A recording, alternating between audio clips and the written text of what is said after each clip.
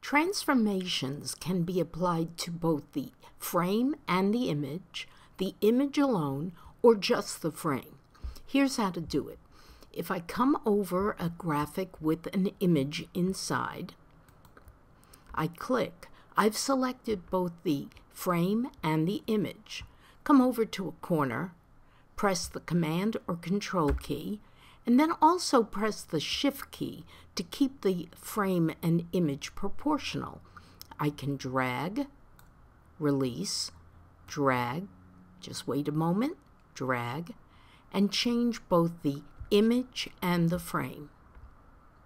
This time, however, I'd like to change the image only inside the frame.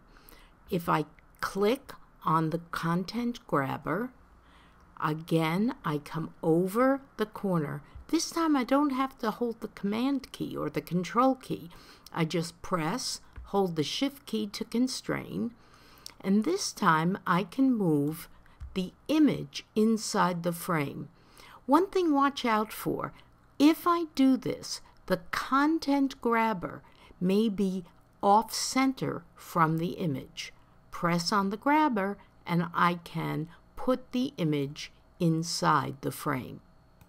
Finally, I want to transform or move just the frame that holds the image, not the image inside. Here's the easiest way to do it. Click to select the frame. Now the image is selected in there because you use the regular selection tool. Then switch to the direct selection tool. Rather than going over to the Tools panel, I just hit the letter A. Now I have the direct selection tool, the white arrow, but I also have the frame selected with all its points. Press on any point and I can drag the frame without moving the image.